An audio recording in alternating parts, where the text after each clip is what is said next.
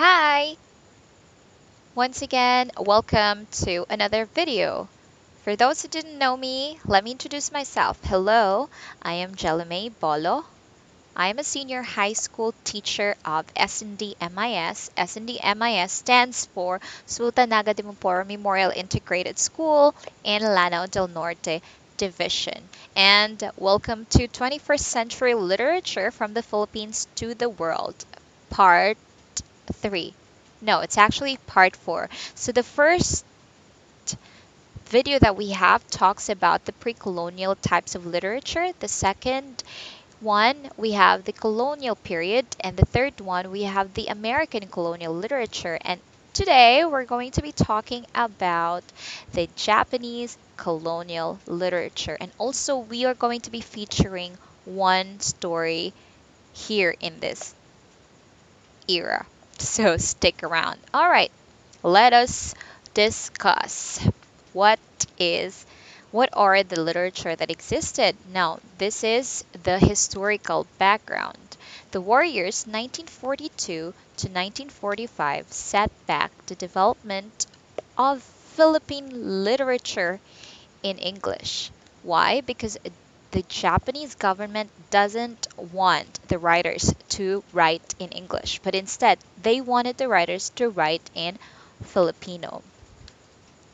The Japanese conquerors discouraged the use of English. Moreover, freedom of speech and freedom of the press was denied. There was no freedom of speech during that time, and also there was no freedom of the press. However, there are two newspaper that was allowed, and these are um, the Tribune and the Philippine Review. So these are the only literature that is in English. And during this time, uh, we will notice that there were just a very few kinds of literature in English because a lot of writers are not actually focusing on what they should write, but instead they are focusing on what is happening around them, which are wars and famine and calamity. So everything that is happening around them, they're more focused on that instead of their writing. But that doesn't mean there were no literature during this time, as you can see, as we will know later on. All right, so let us proceed. So Juan Laya, do you know Juan Laya? Juan Laya actually wrote a novel which is his native soil. Now, his native soil is written in English, and Juan Laya used to write literatures in English. So now that he has no control over it, he turned all of his writing to Filipino.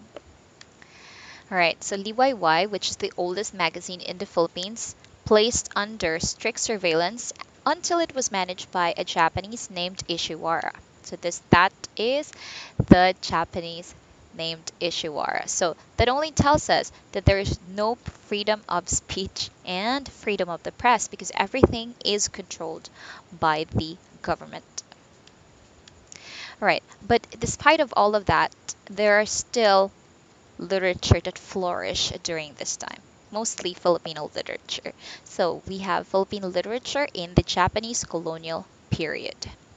So there are Filipino poetry, and most of the Filipino poetry common themes are the following. We have nationalism, love of the country, life in the barrio, and love, as well as religion. So you will see in our featured story for today that love of the country, nationalism, life of the barrio were actually being highlighted, as we can see. So during this time there are three types of poetry, namely haiku, that's number 1, number 2, Tanaga, and number 3, Karaniwang Anyo. Karaniwang Anyo. So we have haiku, Tanaga, and Karaniwang Anyo. So let's first discuss what is haiku. Haiku, it was made up of 17 syllables, divided into 3 lines. So you have to remember that haiku is very concise, very short, and it is divided only with 3 lines. The first line has 5 syllables, the second is 7, and the third 5. So 5, 7, 5, total of 17 syllables. Let's have a few examples. All right, so this is haiku by Gonzalo K. Flores. So we have tutupi. Tutubi. All right, let's read it first. Hila mo'y tabak, ang bulaklak nanginig sa paglapit mo. Now let's count. Ang bulaklak nanginig. 7. Sa paglapit mo. 5. So 5, 7, 5. Total of 17 syllables. That is a haiku. Very short, very concise. Anyaya or invitation. Let's read. Ulilang damo sa tahimik na ilog. Halika, sinta. Ulilang damo. 5. Sa tahimik na ilog. 7. And halika, sinta. That's 5. So 7, no, 5, 7, 5. 5, 7, 5. That is haiku.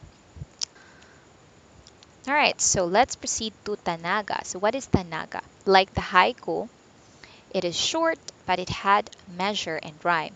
Each line has 7 syllables, and it also has allegorical and meaning. So we have an example here of Tanaga, ni Edelfonso Santos. This was published on October 10, 1943 in the magazine Liwayway. So let's have palay. Palay siyang matino. Nang humangi yumuko, ngunit muling tumayo, nagkabunga ng ginto. Palay siyang matino, mayo. That's 7. And the last line, nagkabunga ng ginto. That is 7. So 4 lines, 7 syllables each line. 4 lines, 7 syllables each line. And then we have another example of Tanaga. Kabibi, ano ka ba? May perlas, maganda ka. Kung idiit sa tenga, nagbubuntong hininga. So if you're going to notice, kabibi, ano ka ba? May perlas, maganda ka. Kung idiit sa tenga, nagbubuntong hininga. So there is 7. There are 7 syllables in each line. So this is Tanaga. 4 lines and 7 syllables in each line. All right, let's proceed to the last part. We have Karaniwang Anyo, or the usual form. It is the usual and common form of poetry. What is the common form of poetry? We have 1 stanza that is equivalent to 4 lines. 1 stanza, 4 lines. That is common form of poetry. That is the type of poetry that we have during the Japanese colonial period. Let's have a review first. Haiku, it is made up of how many syllables?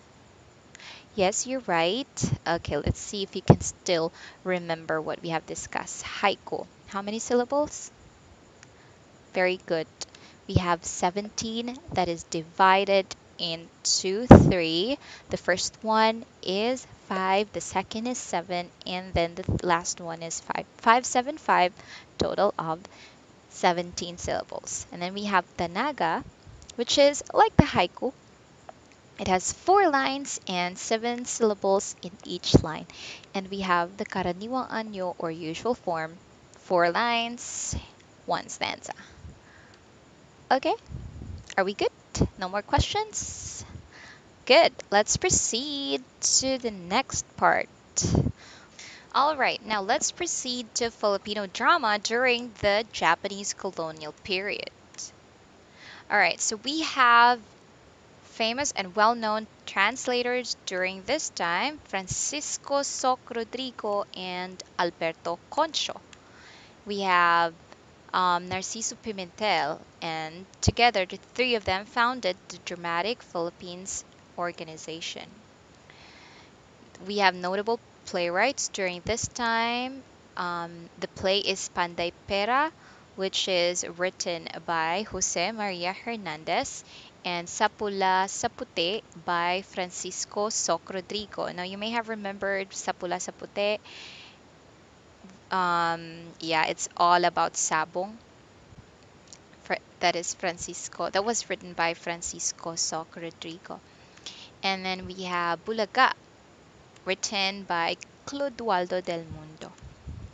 And then we have Julian Cruz Balmaceda, and the plays that he had written, Sino Ba Kayo, Dahil sa Anak, Higante ng Patay. Now, as you may have noticed in all of these plays, it is always in Filipino, right? Okay, so all of these plays are in Filipino because, of course, as we have already discussed, Filipinos are the only allowed language to be used in writing. Okay, no more questions? All right, now let's proceed to another forms of literature. We have short stories during the Japanese colonial period.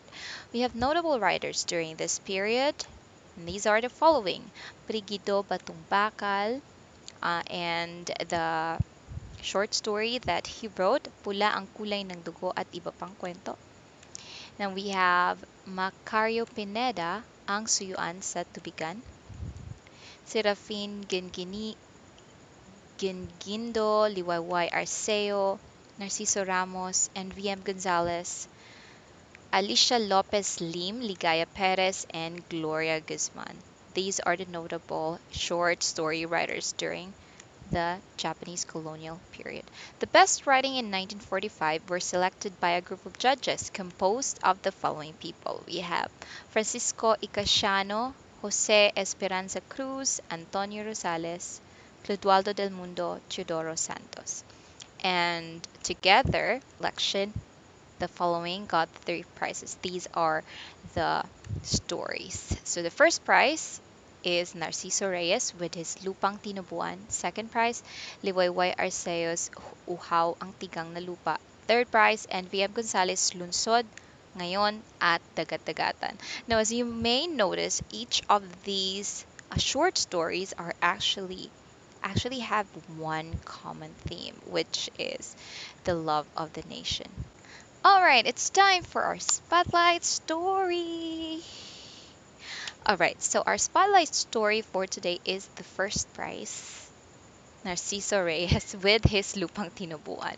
So our spotlight for today is Lupang Tinubuan by Narciso Reyes.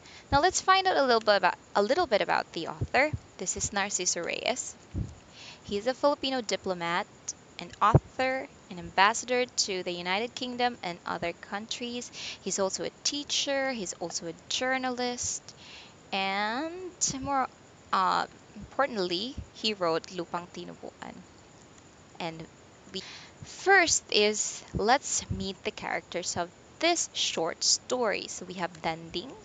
Okay, just imagine that is Danding, and then Tia Juana, and then Tio Gorio, and the relatives, as we will see later on. So, Danding, the story is actually told in the point of view of Danding. So, Danding is traveling with Tia Juana and Tio Gorio.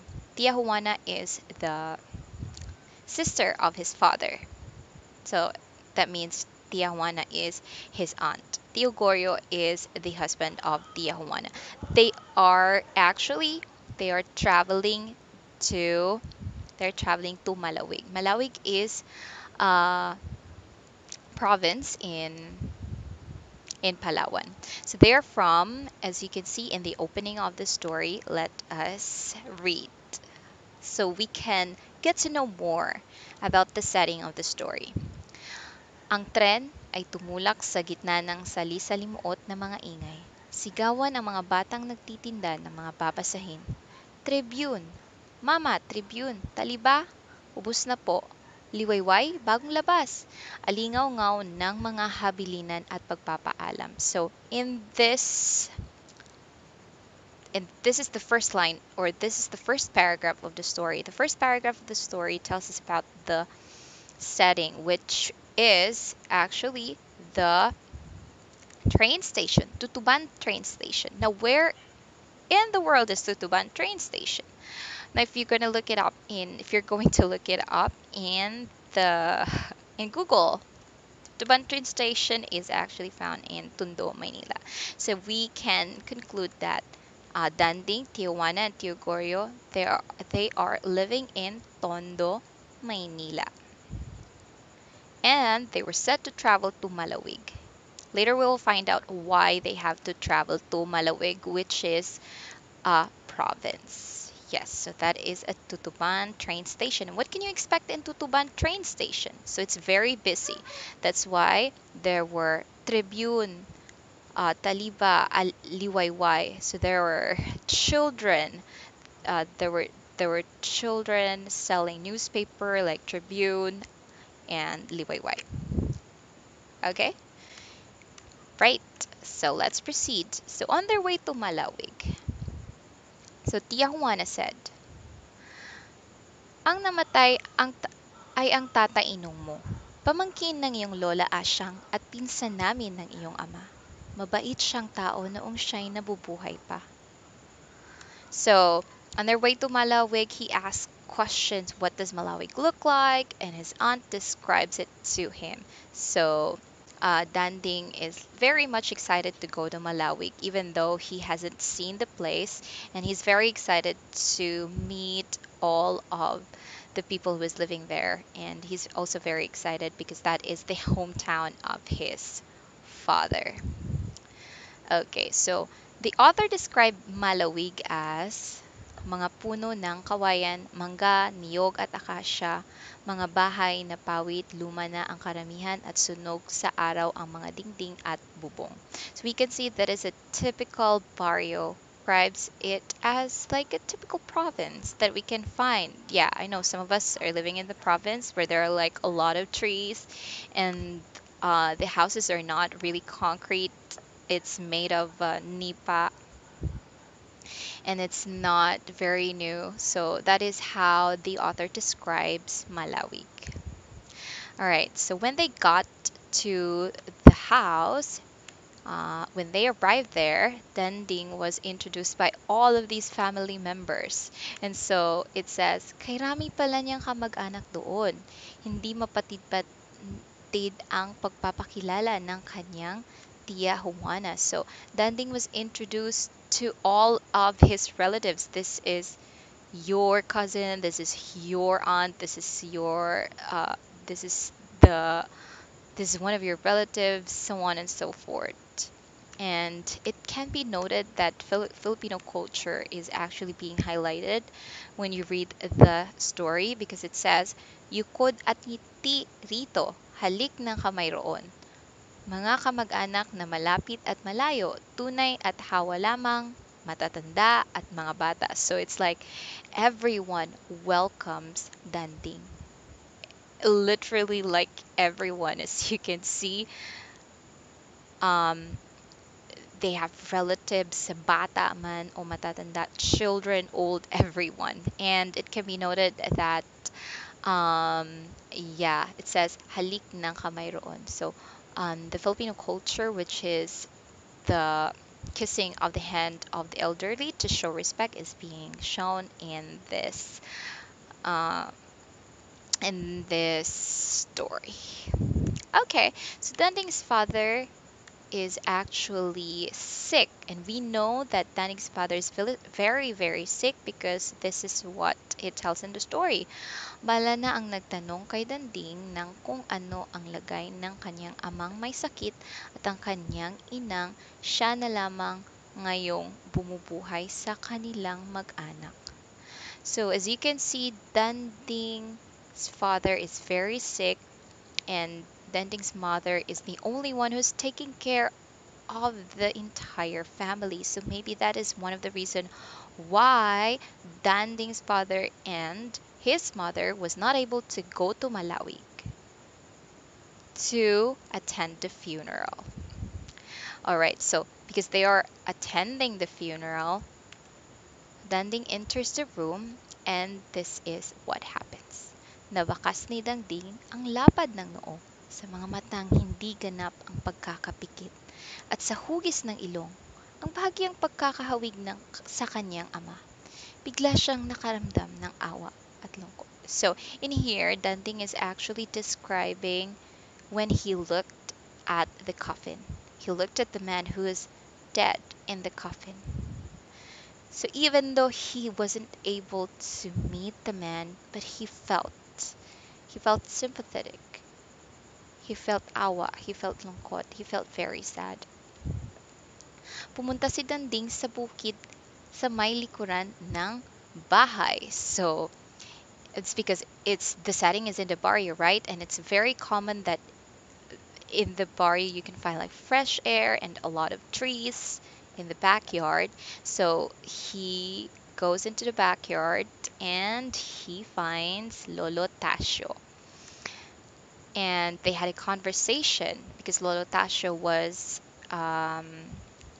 noticing that Danding is alone. So he asked, "Why are you alone?" And so Danding said, "May mga sandali pong kailangan ng tao ang mapag-isa."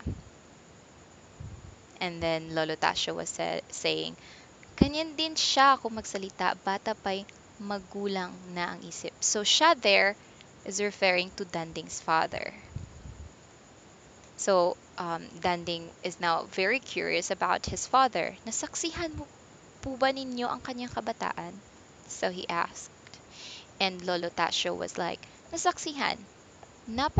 Napahalakak si Lolo Tasio. Ang batang ito. Ako ang nagbaon ng inunan ng ama mo. Ako ang gumawa ng mga una niyang laruan. Naulila agad siya sa ama." So in here, we can find or it can be implied that Lolo Tasio is the one who took care of Danding's father when he was still young, because Danding's father was actually died very early.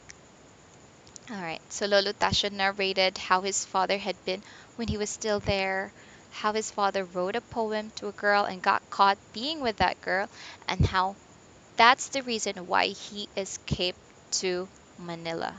So Danding's father was actually caught being with a girl, and that's the reason why he fled to Manila.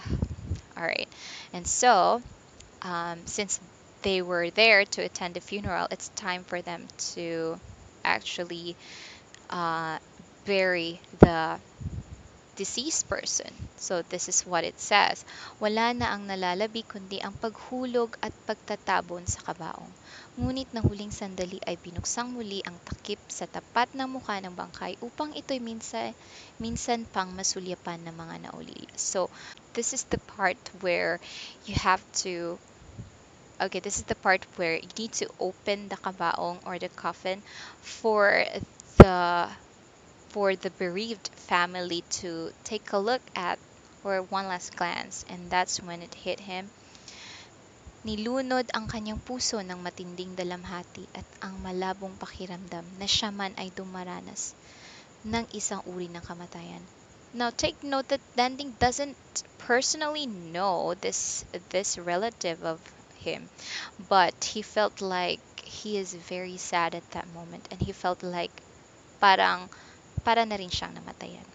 So, it can be deduced that Danding is a very sympathetic person, because even if he doesn't know the person that was dead, he felt empathy for the people who was left. And Danding doesn't really like crowds, so he went on at pumunta siya sa bukid, at the backyard. So ang kapayapaan ng bukid ay tila kamay ng isang inang humaplos sa nag-iinit na noo ni Danding. Huminga siya ng malalim, umupo sa lupa, at pinikit ang mata. So I know there are times na parang ganito din kayo, di ba? That you felt like, I just want to be alone with the nature, and you felt like you feel at ease and at peace even if you had a lot of problems. So that is what Danding is feeling right now. It's because he was able to see the very beautiful view of the mountain. So he took a deep breath and closed his eyes. Unti-unti siyang pinanawan ng lumbay at agam-agam at natiwasay ang pagod niyang katawan. Sa kapirasong lupang ito na siyang sinilangan ng ama niya ay napanatag ang kanyang puso. So, that's when he realized kung bakit ang pagkakatapon sa ibang bansa ay napakabigat na parusa at kung bakit ang mga nawawalay na anak ay sumasalunga sa bagyo at baha makauwi lamang sa inang bayan. Kung bakit walang atubiling naghain ng dugo sina Rizal at Bonifacio. So it was at this moment that he realized that there's no place like home. As you can see, Rizal and Bonifacio is our heroes, right? And they have fought over the freedom of the Philippines. So this story is low key. No, not low key, but actually, this story is telling us that we should fight for the freedom of our motherland. Right, and no place like home. Yes, so a lot of our heroes has sacrificed whatever they have for the freedom that we had for today. And that is what Danding felt, that we also have to sacrifice our freedom because Philippines, as Benigno Ninoy Aquino said, is worth dying for. So lessons, no matter where you are, you should always look back at your roots, and love for the nation does not happen by chance.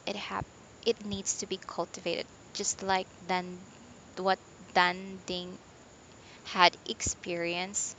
He needs to go to the place where his father lived for him to understand that he loves this land.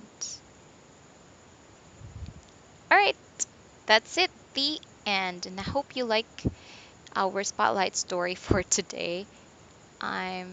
Yeah, for credits, special thanks to all the people who made and released these awesome resources for free. You can find my presentation at Slides Carnival. It's free, it's downloadable. You can download their template and photographs, start up stock photos, or Google. I have just Googled my photographs and the resources. Also, slideshare.net, DK Padua Japanese Period of Filipino Literature. Thank you so much for the resources. And like, share, subscribe. Any questions, you can find me at facebook.com/tonjit, or you can email me at bchelame@gmail.com, and I would be very happy to share with you this PowerPoint presentation if you like it.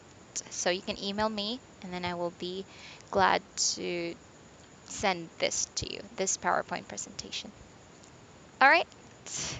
So that's it for the Philippine Japanese colonial literature. Do you have any questions?